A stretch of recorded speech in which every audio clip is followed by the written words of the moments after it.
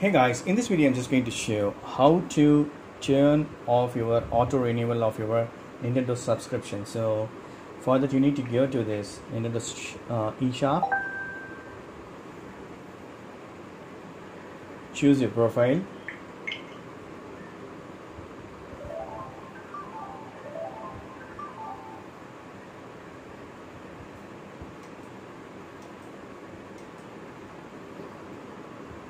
once you came right, just go to your profile by selecting this, select this profile. Under profile, come to Nintendo Switch Online. See, you have an individual membership for free trial, right? I'm going to turn off this, just moving this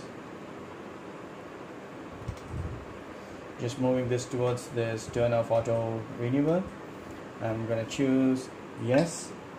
So it's going to expire in 25/6/2019. So say OK. Auto renewal has been turned off, so it's OK. Good.